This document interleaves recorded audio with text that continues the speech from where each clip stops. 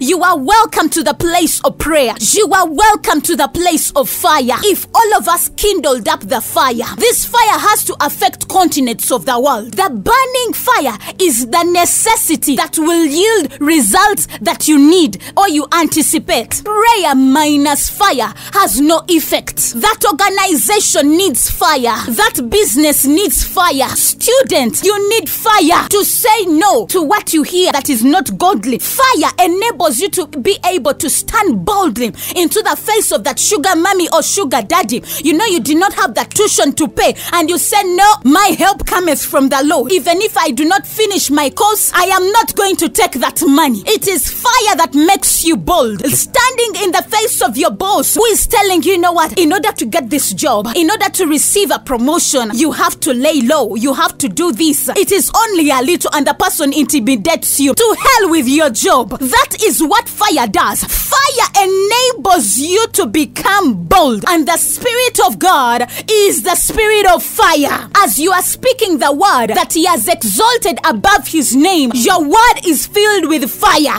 The Bible says fire came from before the Lord and consumed the burnt offering and the fat on the altar. When all the people saw it, they shouted and fell on their faces. When the people see your fire, they will bow down.